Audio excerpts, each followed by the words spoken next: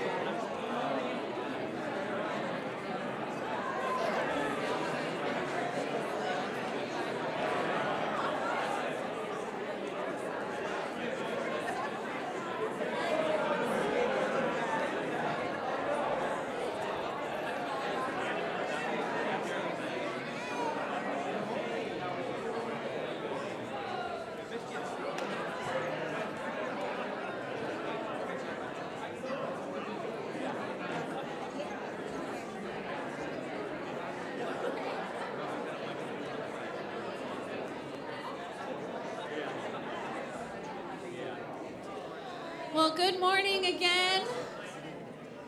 Such a happy sound. So many smiles. Love those greetings.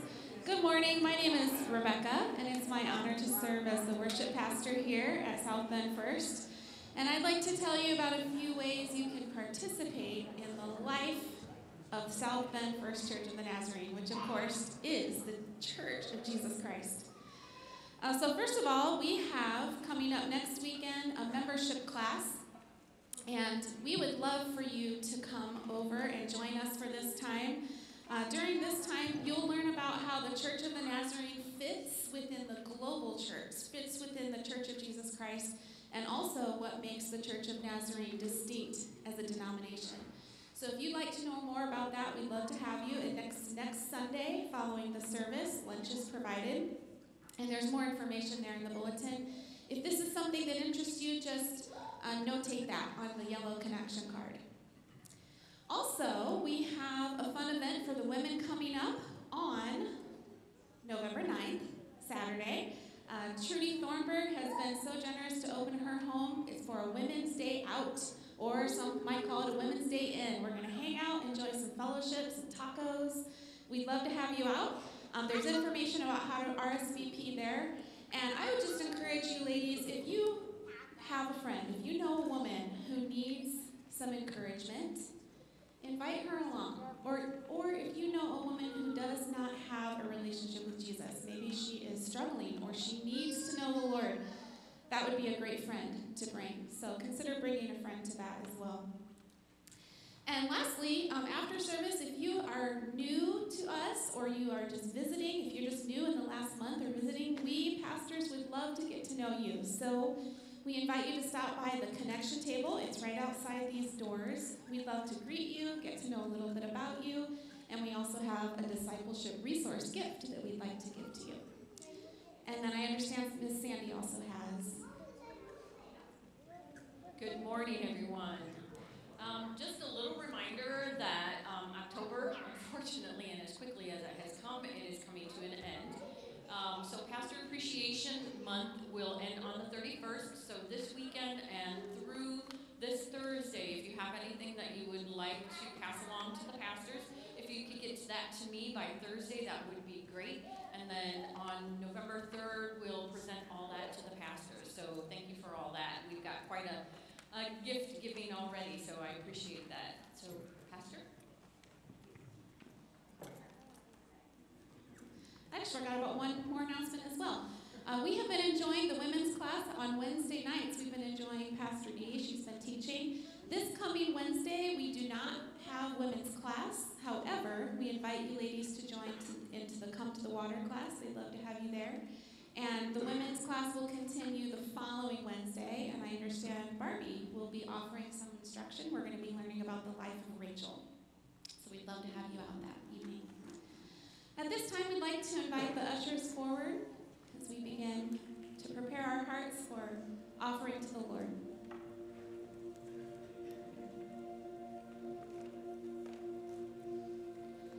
Lord God, you are the great provider. You always give exactly what is needed, exactly when it is needed.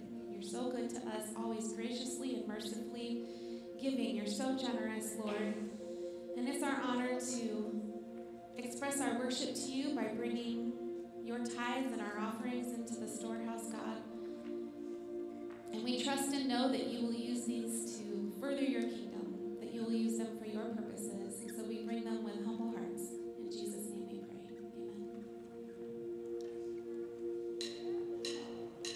Amen. Let's stand together and honor the Lord this morning. Worship. No turning back.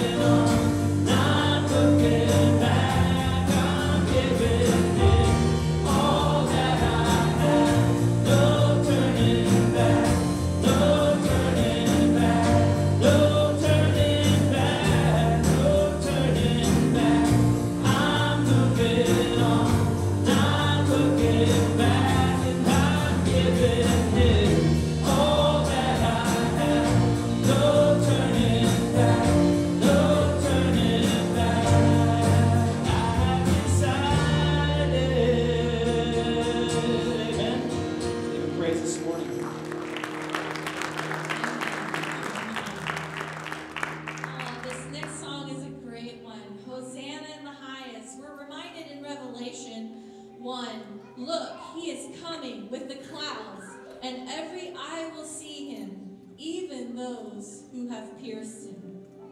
Micah then reminds us about this millennial reign. It reminds us we will beat the swords into plowshares and the spears into pruning hooks. Nation will not take up sword against nation, nor will they train for war anymore. What a day to look forward to. No more witchcraft, no more high places where Asher poles, they're all going to be torn down. God wants a relationship with us, and he just reminds us at the end of Micah to act justly, to love mercy, and walk humbly with your God. Let's sing.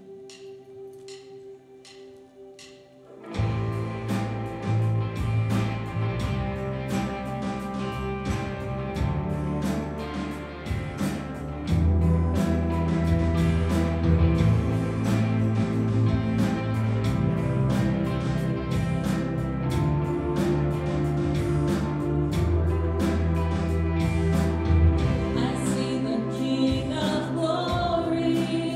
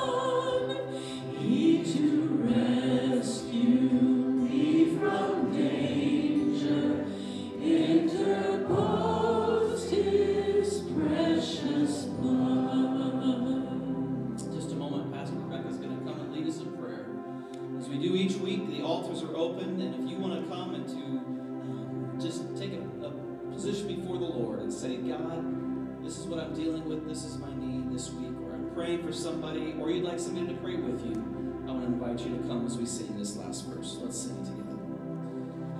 Oh, to grace, how great a debtor daily I'm constrained to be. Let thy grace, Lord, like a fetter, bind my yielded heart to thee. Let me know thee in thy fullness, guide me by thy mighty hand, till transformed in thine own image, in thy presence I shall stand.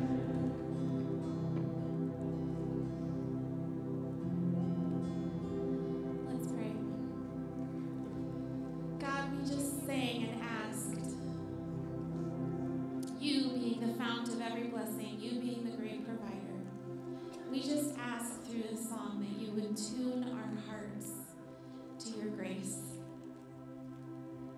And God, that is the desire of our hearts. Would you help us to love those who have hurt us? Would you help us to pray, remember to pray for those who persecute us, for those who act out against you, Lord?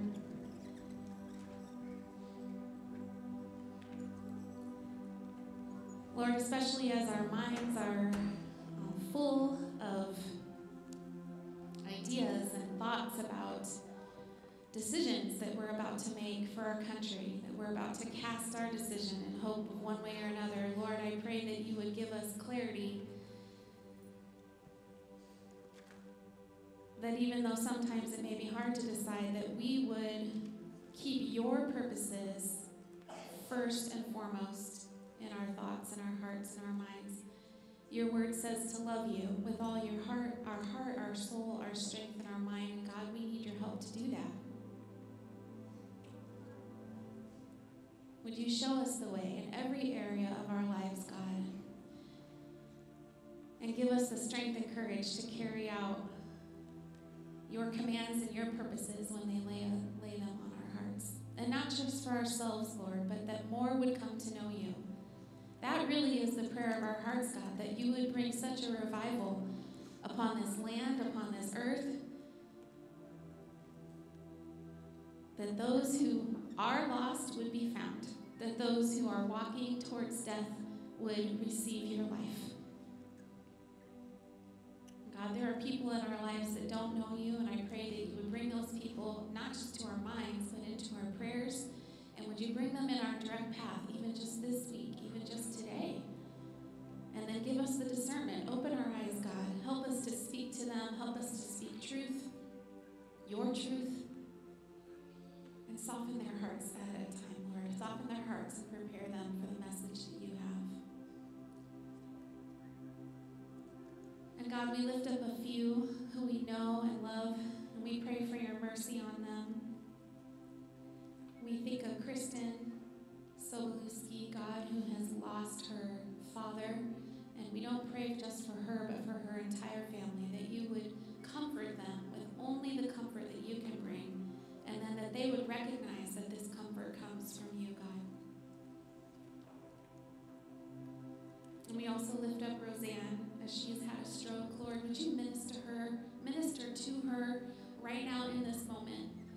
She may be feeling physical pain. She may be feeling fear. But you're capable of comforting her, Lord. Would you do that right now in this moment? And there are many others who need your touch, God. You know each one. And Lord, as we prepare our hearts and minds now to hear your word through Pastor Andy, we lift him up and pray that you would embolden him to speak truth, to speak love, to clearly communicate your word as you have ordained him to do, and open our hearts to receive it, Lord. In Jesus' name we pray. Amen.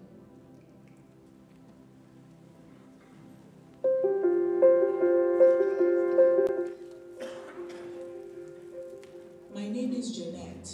I am a Christian and I love Jesus with all my heart. I love my children and I love the people of my country, the Central African Republic. There are both Christians and Muslims in my country, and we lived as neighbors as I worked to reach them for Christ. But my hope for a peaceful life didn't last. Our village was ambushed by the Islamist attackers. Guns started firing and we started running as fast as we could into the bush. All the Christians in my village were killed or driven into hiding. I fled with my children. We didn't even have time to put on our shoes or clothes. Attacks like these have been targeting Christians in the Central African Republic for 8 years and continue today. Churches and missionary stations that have been built over decades have been destroyed along with Christians' homes that have been burned to the ground. In one area, the only structures that remain are the metal roofs of 2 churches.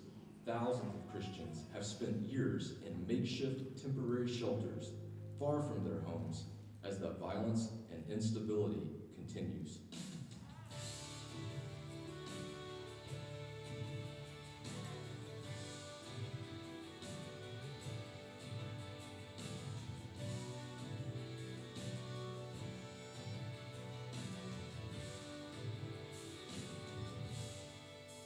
Delivering desperately needed help to displaced Christians often means overcoming impassable roads, using cargo planes, trucks, motorcycles, bicycles, and even canoes. With God's help, supplies are making it to Christians scattered throughout various camps. Today, Jeanette and more than 30,000 Christians in the Central African Republic have been driven from their homes, all because of their faithfulness in maintaining a witness for Christ in majority Muslim areas in the face of severe Islamist violence.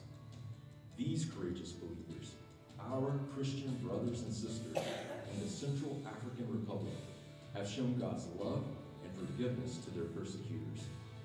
They continue to faithfully follow the Lord and trust Him to meet their needs.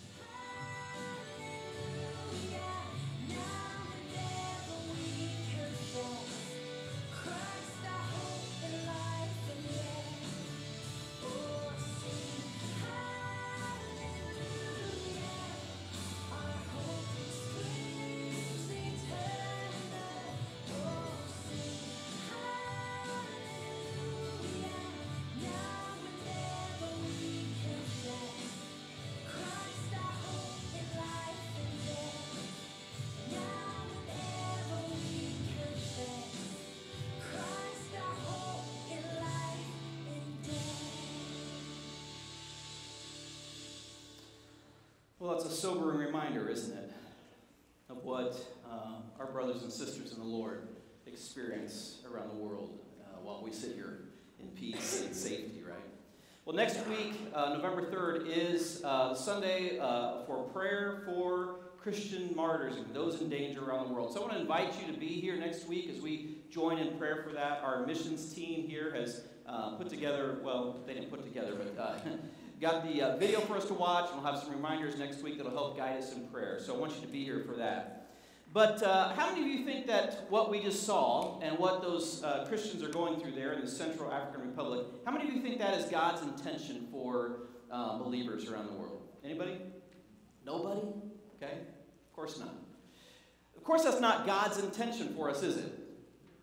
God's intention for us it is for us to live the way that He intended when He created us, to live in peace, right?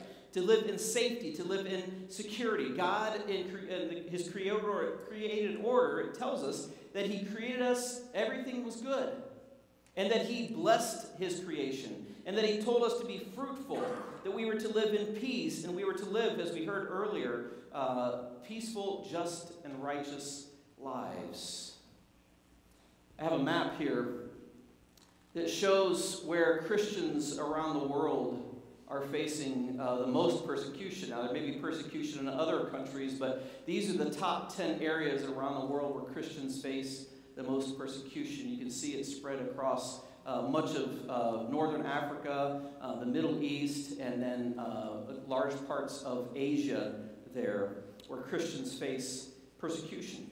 And then this next map shows us kind of where that persecution is taking place, what the primary ideology is of those areas that is the source of the persecution. So in the orange there you have Buddhist society that is persecuting Christians. The red is communist. The yellow rather is Hindu extremists. The green is Islamist extremism. And then the purple is other ideologies or whatever that might be persecuting Christians. And as we look at that, what becomes evident is that most persecution occurs in countries where there is very little Judeo-Christian influence, right?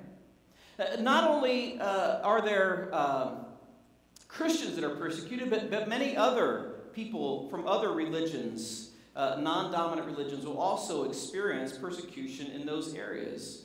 That's not to say that Christianity's record is spotless when it comes to talking about persecution and violence like that. Of course it's not. But in general, Christianity, the Judeo-Christian way, ethic, biblical way, in general tends to lead to more freedom in people's lives. I have some other maps here that I wanted to show. This is just a variety of maps. The Freedom Index. So the countries that are dark blue or that color experience the most freedom. Those in the other colors experience less freedom. The next map here shows this is travel, where it's safe to travel. And so you can see the lighter the green, take normal security precautions just like you would whenever you travel. And then the yellow, orange, and red, again, are more dangerous areas. This is where women have more rights. And so they experience a lot more freedom and have more rights in their lives. This next one is income level. So where income and prosperity is. And again, you can see the correlation between places that are free and are also influenced by Judeo-Christianity and those that are not, by other ideologies or other religions. You can see there's a much higher level of income. Global education, again, very similar. Very high levels of education for children all the way through college in places where Christianity has had a great impact. Then you also have freedom of the press, right? Where people are able to, for more or less at times, get a clear picture of what's going on in their country. My contention to you this morning in talking about this and looking at these maps and exploring this is that these freedoms and blessings arise and persist wherever Christianity and biblical ethics and morality has been allowed to influence the civic, religious, social, educational, and governmental institutions of a nation. Wherever that has been allowed to flourish, those people have prospered in freedom, economically, educationally, health-wise. The scripture tells us this: when the godly are in authority, the people rejoice. But when the wicked gain power, the people groan. Now, this kind of freedom, this kind of blessing that happens in these lands that are influenced to a great extent by Judeo-Christianity, this does not happen in a vacuum, right? It's not something that's conjured out of thin air. It's not just something that we make good wishes and just hope that it happens, sending happy thoughts. But it occurs only when the people of God implement and exercise their Christian beliefs, right? Their biblical ethics and morality.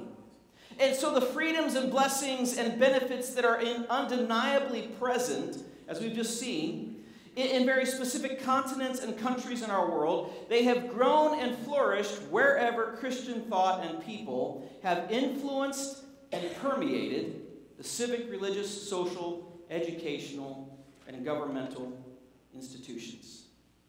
That type of flourishing happens when Christians are involved.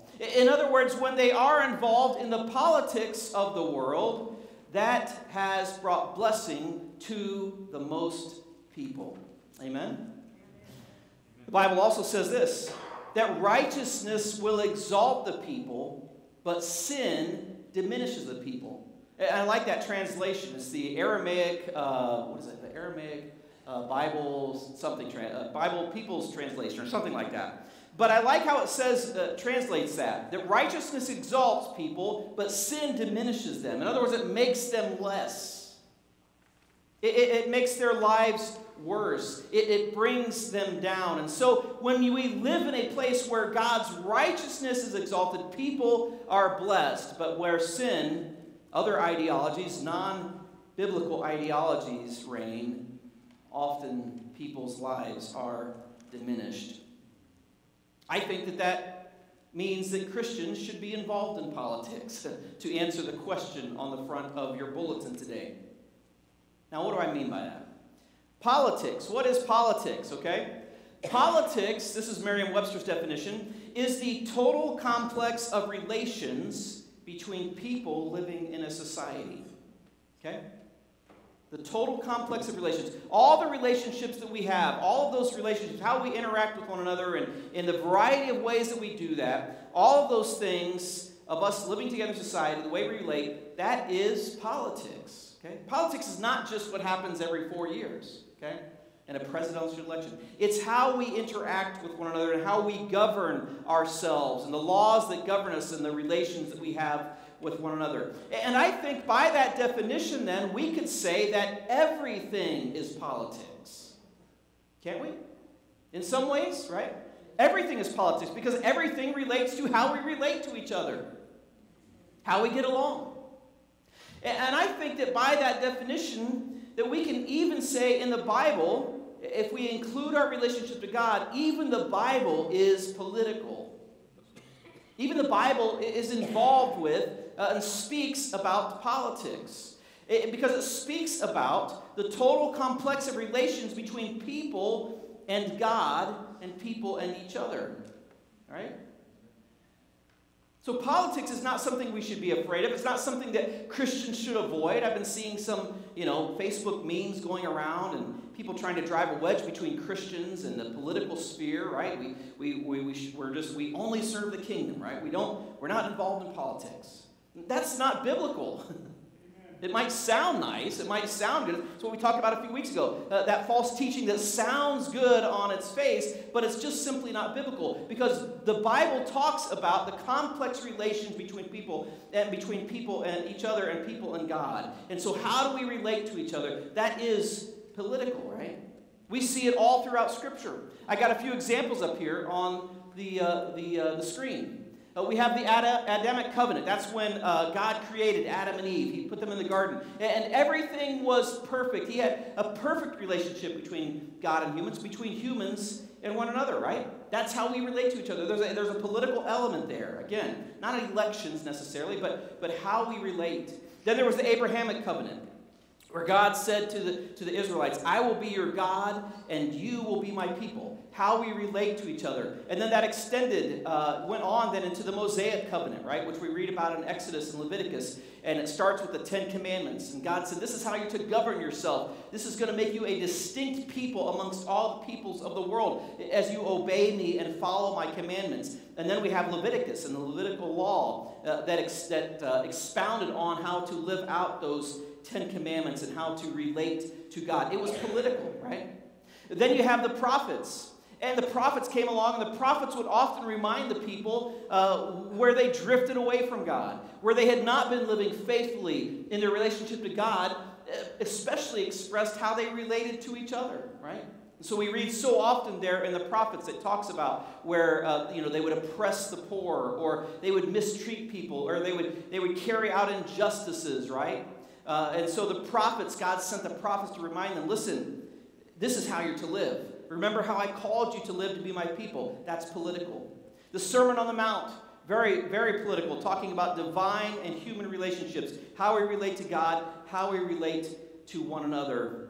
And then, really, the rest of the New Testament itself, all of the Bible, but the rest of the New Testament talking about how we relate to each other in civic ways, right?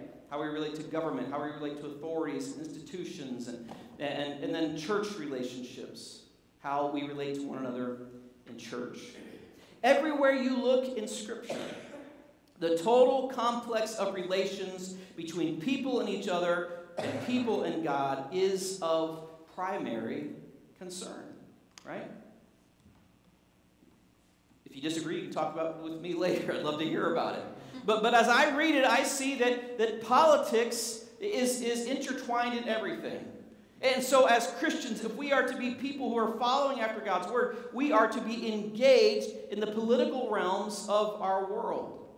As Christians living in America today, just like Christians living throughout the centuries, we have the opportunity, and I believe the biblical responsibility, to not only live personally ethical lives. In other words, we should live according to Scripture in our personal lives, the way that we live. To not only pray for our leaders in our country, we should always be doing that, right? Praying for them to do the right thing, praying for the safety of our country. But then we are to also exercise wisdom, righteousness, justice, mercy, goodness, and truth by participating in the political processes we've been blessed to inherit from our Judeo-Christian ancestors.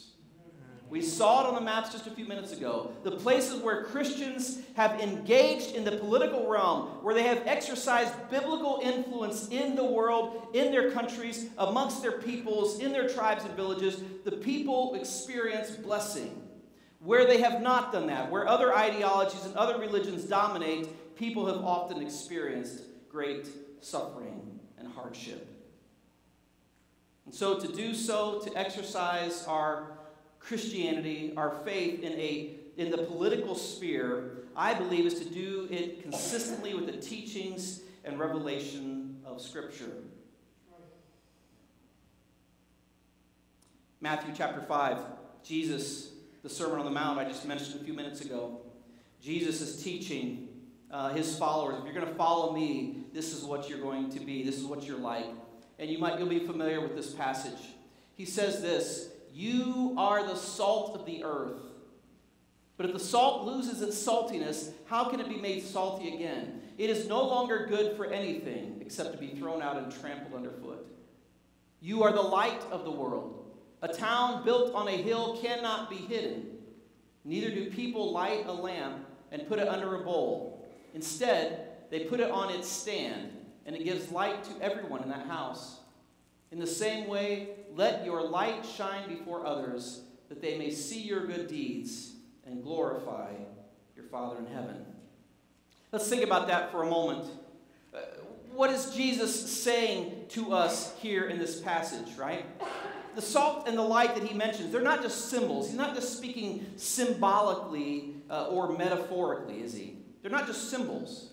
Instead, they give us clear insight into how we should live as his followers. Think about salt for a minute. What does salt do? Right? Terry and I were talking just earlier. We were singing about the fire, God's fire. Let your fire fall down, and how fire can be a purifying thing. Well, one of the things that salt does is that it disinfects, right? It disinfects what it touches. It preserves that which it touches. It enhances, and it creates thirst, right? Salt disinfects, enhances, preserves, and creates thirst. Now, how does it do that? Salt doesn't do that by sending good thoughts and wishes, does it? To that steak that's sitting there, right? Or to that whatever you're trying to preserve, right? Of course not. Salt has to come into contact with that with which it is going to interact, right? Salt has to enter into the wound. It has to enter into or cover and around that, say, preserving meat like they used to do, right? It has to be put on your food for you to be able to taste it, right? And in the same way, followers of Jesus, he calls us salt. And so if we are to have the impact that salt has in our world, we have to enter in, we have to engage, and we have to participate in the politics right? The expression, the way that we relate to one another, we have to enter into that in a real and tangible way. And when we do that, when we enter into that as salt, when we actually participate in the processes of the world, then we can, through the Word of God and His Spirit, we enhance. We preserve that which is right and true. We disinfect, right, that which is sinful and wrong and unrighteous and unjust. And as we live out our faith before others, we create thirst in them, a thirst and a hunger for something different, for a different way, right? That's why so many people are drawn to the faith, not only here, but around the world. They see there's something different between what they have in their country or their religion and what Christianity offers to them. In the same way, light, not going to go on here, the sermon's not about salt and light per se, but light, what does it do? It illuminates, it clarifies, it brings comfort, and it dispels darkness. But it can only do that when it's shining, right? It only does that when it turns its light on those areas. The Christians who came before us knew this. They understood what Jesus' teaching tells them about being salt and light in the world. They knew that they had to engage. They knew that they had to participate and be active in the political processes of their world. And that's what changed great swaths of the continents of this earth, as we saw in very tangible ways on these maps, that lives are dynamically changed, not just spiritually, but just in very practical ways. So, how can we be salt and light? How can we bring kingdom values to bear if we do not engage? If we do not participate, we cannot be salt and light. Look what Jesus says here about salt if it's not engaging or if it loses its saltiness. We're not talking about salty like salty language here, by the way. If salt doesn't do what salt does, it is no longer good for anything. That's quite an indictment, isn't it? If you as a Christian, or if I as a Christian, am not engaged in bringing kingdom values, kingdom ethics, God's way and His kingdom into our world in ways consistent with Scripture, if I'm not involved in doing that, I'm like salt that has lost its flavor. I'm good for nothing. In the same way, light is not, you don't put a light under a bowl. You don't hide that light. You don't choose to withdraw from society and disengage. No, we engage. We let our light shine into our world. And so the light of Christianity, it impacts, right, law and jurisprudence. It impacts health and science and education and all of these kinds of parts of society, right? And it influences them and it brings blessing into our world. In fact, Jesus goes on and He says, "Let your light shine before others, that they may see your good deeds, that you might act in God's way in this world." We cannot and we should not abdicate being salt and light in our world. Amen? Whew, am I hitting a nerve? So, should Christians participate in politics? I believe Scripture teaches, from what I've shared this morning, if you have a different perspective, I'd love to hear it. I believe Scripture from beginning to end is unqualifiably yes. We should be engaged. We should be active. We should be participating. Amen. I heard this week, I don't know if I kept my sticky note here. Let me see if I can find my, here, no, it's here. I was going to write it down. I was going to put it down.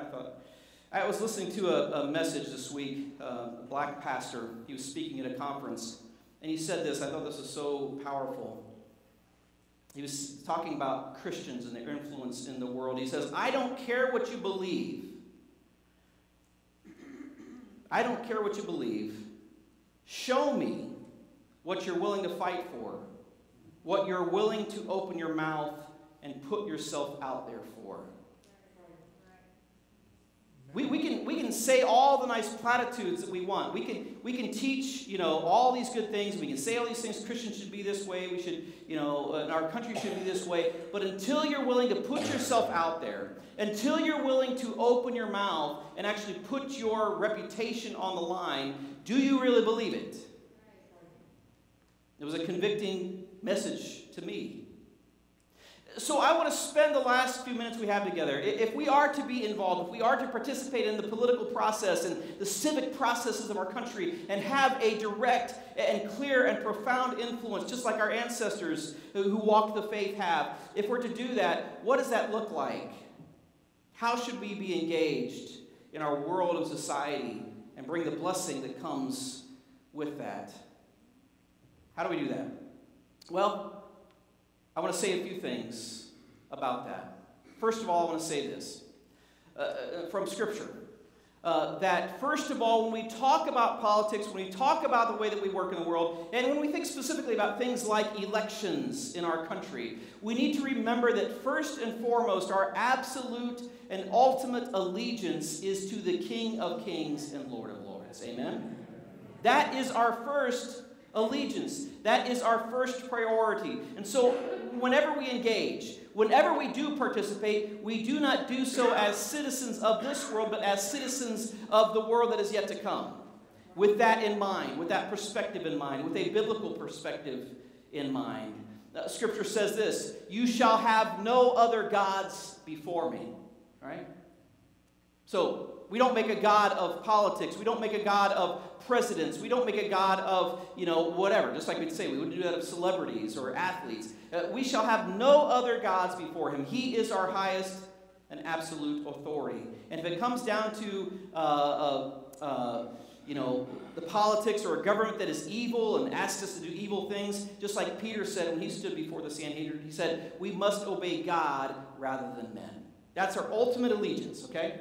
So, you don't hear anything else I say, make sure you hear that. Or make sure you hear everything I say in that context, okay? Jesus said you cannot serve two masters. We are only serving one master, and that is God. Second, our trust must be in God, not humans, to save us.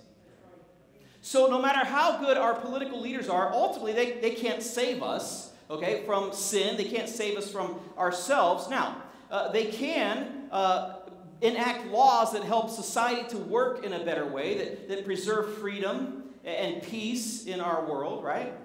But they cannot save us. Only God must be our absolute trust to save us. And I love this passage. Psalm 146 says this, do not put your trust in princes. Okay, today we might say, do not put your trust in government or in, senators or presidents, whatever. Do not put your trust in princes, in human beings who cannot save.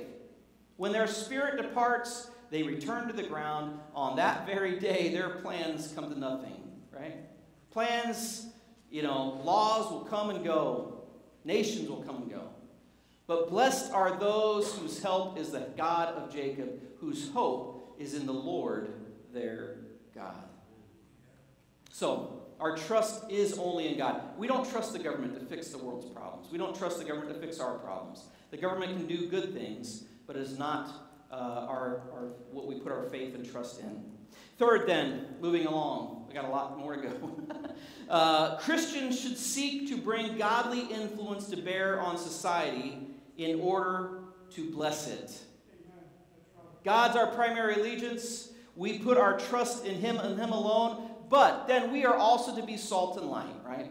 Jeremiah 29:7 says this, seek the peace and well-being for the city where I have sent you into exile. He's talking there to the people that had been cast out of their land. But he says, when you go there, seek the peace and well-being of that place and pray to the Lord on its behalf. For in its peace, or its well-being, you will have peace. As followers of Christ, as people who are kingdom people, we are to pray and to pray for and seek the peace and well-being of the place where we live. We do that by engaging, don't we? Not by disengaging and just watching chaos spinning out of control, but we do that by engaging, praying, and seeking the peace. Proverbs says this, I read this earlier, when the godly are in authority, the people rejoice, but when the wicked are in power, they groan. How can the godly be in authority unless the godly choose to participate, right? To participate and engage, okay? So, Christians should seek to bring godly influence to bear on society in order to bless it. Number 4, we should indeed pray for and intercede for our country and its leaders, and we should also submit to its authority. Again, when it doesn't contradict God's word, that's always without saying. 1 Timothy says this, I urge you then, he's talking to Christians, writing to Christians, I urge you then, first of all, that petitions, prayers, intercession, and thanksgiving be made for all people, for kings, we would say presidents, and all those in authority, that we may live peaceful and quiet lives in all godliness and holiness. Then the Apostle Paul says this as well. Remind believers to willingly place themselves under the authority of government officials. Believers should obey them, and then listen, and be ready to help them with every good thing they do. We are to be engaged in the politics where we live. All right, number 5 then. We need to remember this, so important. We need to remember that we are electing way more than just a person. We are electing a platform and policies and hundreds of appointees. Let me say that again, because I think that's so important from what I hear so many people say. We are not just electing a person when we vote for president or senator or whatever.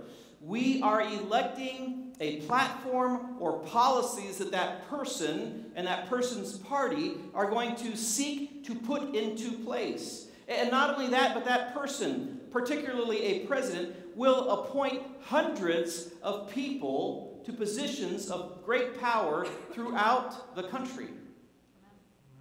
So you might be thinking, when it comes time to electing, well, I like this person and I don't like this person, right?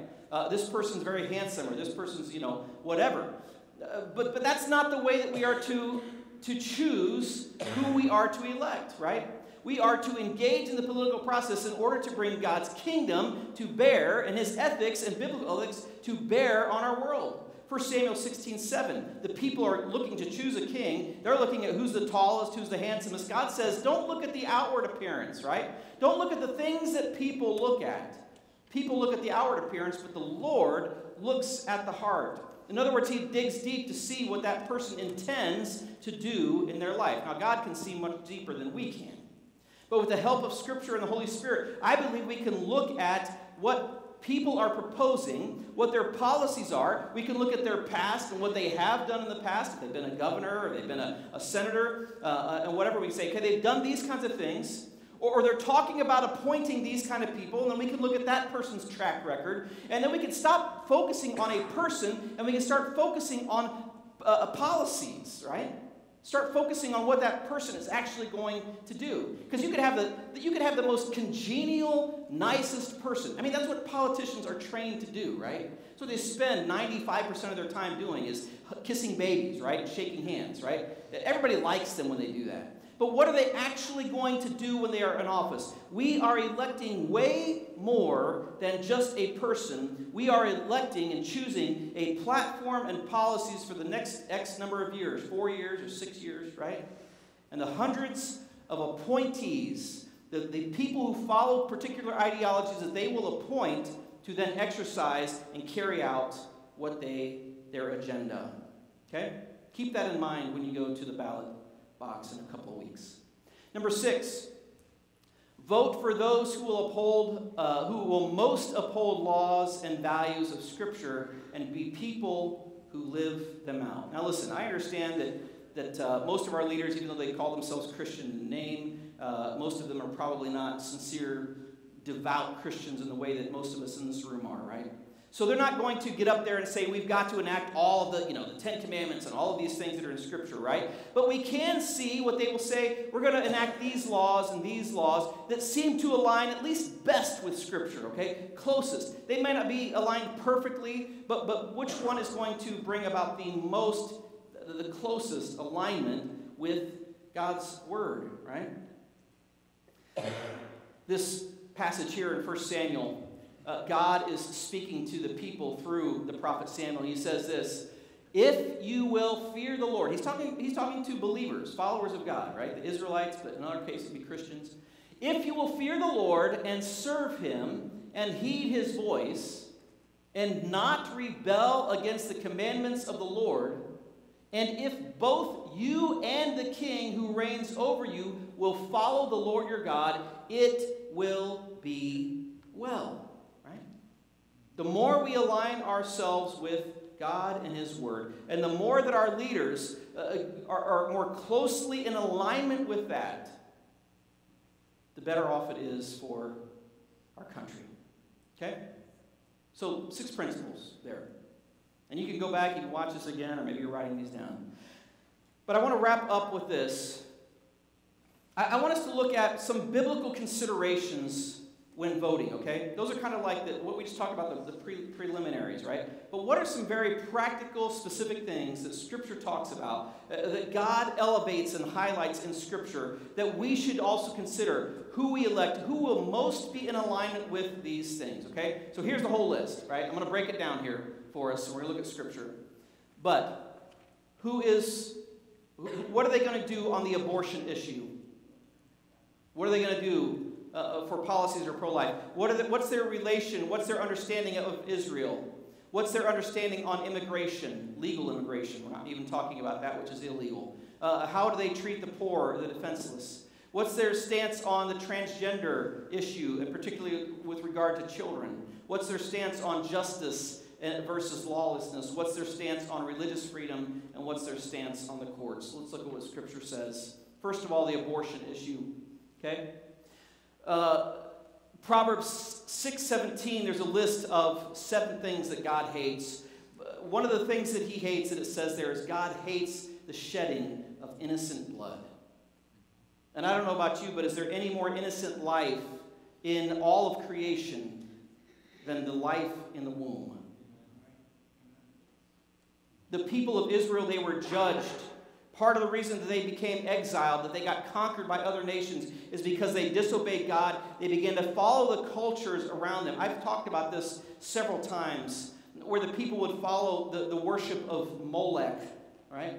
And so part of that worship was to sacrifice your children in order to gain a benefit for yourself. And so they would literally, at that time, they would take their children, and there would be this giant statue of the god, a demonic god, Molech. There would be a fireplace beneath it. The hands of that god, that metal statue would become glowing hot, and the children would be placed into the hands and would be scalded and burned alive. And people thought that by sacrificing my children to God, I can gain some blessing for myself. I can get ahead in life. I can get some sort of blessing.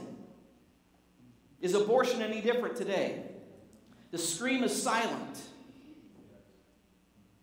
And the people in the Old Testament times, it says that they would dance around and they would sing and they would play loud instruments to drown out the cries of the children who were being sacrificed on that altar. Today, how many people sacrifice their children because, well, it's just going to slow down my career. I'm not ready yet for a child, or it's going to have something, it's going to have a negative bearing on my economic status, or it's going to crimp my style or my freedom, right? They sacrifice their children on the altar of self-promotion, self-benefit. Now, again, let me say very clearly, if you've had an abortion, there is forgiveness for that. There is reconciliation and redemption for that. That child is in the hands of God. God welcomes you. He loves you. He wants you to go a different direction from that, okay? That's why we warn. That's why we say this ahead of time. Don't go in that direction, okay? If that's happened to you, if you've made that choice in the past, you can be forgiven. Your life can be restored. God can do great things in your life, right? Begin following him now, okay? So first of all, which candidate is going to make it promote life in our culture vis-a-vis the abortion issue? Number 2, Israel. Genesis chapter 12, verse 3. If you're familiar with this passage, the Abrahamic covenant, God says, I'm going to bless you and make you a great nation, and all the peoples on earth will be blessed through you. That ultimately came to fulfillment through Jesus Christ, because he was a descendant of Abraham, right? But then he goes on and says, so whoever blesses you, I will bless. Whoever curses you, that is Israel, I will curse, right? We should be a country that is seeking to bless Israel. That doesn't mean we condone everything they do or have to agree with everything we do, but they have a God-given right to exist by God himself. He created them as a nation. He called them as a nation. He continues to use them in our world as a nation. And so as we seek to align ourselves with God's word, we need to be a people who are blessing Israel. So, which candidates, as we choose, whether it's the House or the Senate or whether it's president, who is going to be that who is most likely to bless Israel and not curse Israel? The next one's immigration. Again, we're talking here legal immigration, because illegal immigration is lawlessness. It goes against not only the laws of our country, but the laws of God, right? Immigration, the poor, and the defenseless. What does Scripture say about that? Well, the Scripture says a lot about it. I referred to it earlier when I talked about the prophets. They had to remind the Israelites so many times when they began to mistreat those who were sojourners in their land, right? What does it say, the Scripture say about that? It says this. There's a lot of stuff. You can find all kinds of stuff. This is what the Lord says. And this is from Jeremiah 22:3. Do what is just and right. Rescue from the hand of the oppressor the one who has been robbed. Do no wrong or violence to the foreigner, the fatherless or the widow, and do not shed innocent blood in this place. We are to care for people. There's not to be a division amongst us. Those who are here legally, who are abiding by the laws, just because they might look different, sound different, talk different, we are to treat them the same. In fact, God's word, this is often overlooked in the debates that go on today when they try to bring up Scripture, says this in Leviticus 24. This is the Levitical law. It says, you are to have the same law for the foreigner and the native born. I am the Lord your God. In other words, if you're here legally, the law should apply the same to you, right? You should be treated with the same justice and mercy and have the same recourse if something bad happens to you that a native-born person does. And then you can extend that to say, if you're here illegally and breaking the law, why should you get ahead of the line from somebody who did it the right way? The law should apply the same across the board, right? It's not compassion to apply the law in different ways. We're going to see that in just a moment when we look at the courts. Okay? Almost done here. Number 4, the transgender issue and children in our society. Again, I've spoken of this several times in the past, where in Scripture it talks about the abomination that is a man dressing or acting as a woman and vice versa, right? It's an abomination before the Lord. God made us male and female, Genesis 1:27. That's not to say there aren't like strange anomalies, okay? There's been people born with 2 heads. That doesn't mean that's God's intention, right? It's clear what God's intention was. So we can make allowance for somebody that has been born with some sort of deformity. But God says we are not to have males acting as females and females acting as males. And worse, we should not lead children into that. I just saw this morning a Facebook post by Everett Piper. He was the president of Wesleyan, Oklahoma Wesleyan University. Now he's a nationally known speaker, and he shared how I think it was 6 or 7 years ago, National Geographic had a transgender, I believe it was a transgender boy on the cover, and it was talking about, it was really kind of praising, oh, this is the future and all this kind of stuff. And he said, here 7 years later, now the story has come full circle.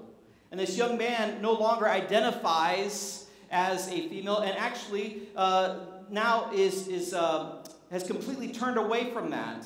No longer wants anything to do with that, and recognizes the dysfunction in his mind and the harm that was done as he took, the medicine that tried to make him into something that he was not, right? It's mutilating the children. It's harming the children. Jesus said it would be better for a millstone, in other words, a heavy weight, to be tied around your neck and you to be thrown into a lake or into the sea than for you to cause one of his little ones to fall into sin. Which candidates, as we come to choose, are going to protect children and to turn away the transgender agenda in our country? Next, justice and lawlessness. Romans 13 says this: let everyone be subject to the governing authorities. In other words, there's nobody that's above the law. There's nobody can just choose to disobey the law or do what they want to do, or, riot or tear down things. For there is no authority except that which God has established. In other words, even the authorities, even authorities we don't like, God has allowed them to be in place for a reason. So again, as long as we're not doing anything immoral, we are to be submitting to the governing authorities, which God has established. The authorities that exist have been established by God. Consequently, whoever rebels against the authority is rebelling against what God has instituted. And those who do so will bring judgment on themselves. Peter, we're in Peter for the last couple months. Peter says this: be subject for the Lord's sake to every human institution, whether it be to the emperor as supreme or to governors as sent by him to punish those who do evil and to praise those who do good. It's right in our society to say that some things are wrong and should be punished. You can't walk into a drugstore and steal $999 worth of stuff and walk out and that be okay in society. That leads to more lawlessness. That leads to things spiraling out of control. So he says these authorities are sent, their job is to punish those who do evil and praise those who do good. For this is the will of God, that by doing good you should put to silence the ignorance of foolish peoples. When we live according to God's word, it silences the stupidity and the ignorance of foolish people in our society. We are to engage. Then, number 6, religious freedom. How does religious freedom play into this? 1 Timothy 2, 1 and 2, Paul says this. We already read this, but he says, I urge you then, first of all, that petitions, prayers, intercession, and thanksgiving be made for all people, for kings and all those in authority, and then listen to this, that we may live peaceful and quiet lives in all godliness and holiness. We need to elect leaders that are going to allow not only Christians, but other religions to have the ability to exercise their religion peacefully and quietly, right? That doesn't mean we agree with them. That doesn't mean we think that all religions are equal and that all religions lead to God. They don't. Let's be very clear about that. But God imbued us and endowed us with freedom of choice. And so people have the ability to choose whether they will worship God or not. Our task then is to lead them to come to know the Lord in a saving way, right? But which candidates will lead to the religious freedom? Finally, number 7, I think it is, yes. The courts, right? The courts in our country. There are thousands of courts around the country, not just the Supreme Court, but thousands of courts. And those that we elect at the local level, make sure you know who you're voting for local judge. Those who will be appointing judges, and particularly the president, who can appoint or nominate those who will lead the courts in our land. We should vote for those who would most do what's in alignment with Scripture. Leviticus 19:15, God gives this law. He says, do not twist justice in legal matters by what?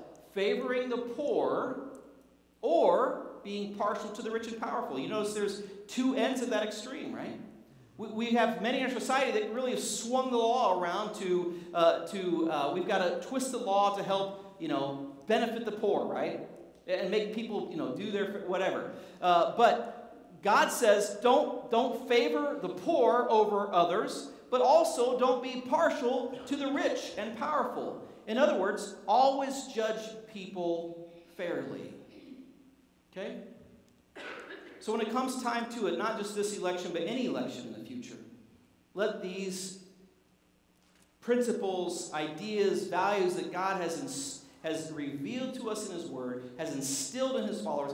Let them guide us as we vote. We're not voting for a person, we're voting for policies, right? We're voting for platforms for those whom they will appoint. So, let me wrap it up with this. Say just a few things. Vote your conscience. Vote your conscience. Don't necessarily take what I say. I want you to go and I want you to consider it. I want you to consider God's word and then to vote your conscience. The Bible says, work out your own salvation with fear and trembling. In other words, you should live out how you feel God calling you to live out with a mind toward what he wants for you and trying to do that the best you can. And then don't judge others who do the same, right? I believe everybody in this room is trying to make the best decision they can for who they're going to vote for. Because we're all going to vote, right? That's part of our civic, not just civic, but our biblical duty, right? We've talked about that. So then don't judge others who do the same if they vote differently from you. Because, listen to this, we will all have to answer to God. If you look up Romans 14, 10 to 12, it says exactly that. We all have to give an answer to the Lord. I will answer for my choices in the voting booth. You will answer someday to God for your choices in the voting booth. And then finally, we're reminded to love one another and keep unity in the Spirit. Do you believe that we can have some disagreements in this church body and still love one another? You think that's possible? Do you think that you could even disagree with me and still love me and I could still love you? I can tell you from my side it is very possible, and it is the truth. So we are to love one another and keep the unity in the Spirit. Paul puts it this way, as a prisoner for the Lord, then I urge you to live a life worthy of the calling you received. Be completely humble and gentle, right? Be patient. I love this. Bearing with one another in love. That means sometimes overlooking those things that irritate us or we disagree with about one another. But we are to bear with one another in love, making every effort to keep the unity of the Spirit through the bond of peace. Would you bow your heads with me in prayer? Our Father, this morning, what a challenging reminder. What a profound responsibility you've given to us. Lord, it says in your word that you appoint, you set up kingdoms, you set up rulers, and you bring them down. And for us who are blessed to live in the United States in the 21st century, that authority has been passed to us as we get to participate in that by those whom we elect. I pray, Lord, that today, not just in this room, but all across this country, that you would speak clearly to people as we go into those voting booths. That we would vote what's most in accordance with your word, what's most likely to bring the most benefit and blessing to the people of this country. Not only this country, but the decisions we make and our leaders make have impacts felt around the globe. We want to be people who are people of justice, rightness, that our companies and our businesses act in ethical and good ways, that our educational institutions teach truth rather than ideology.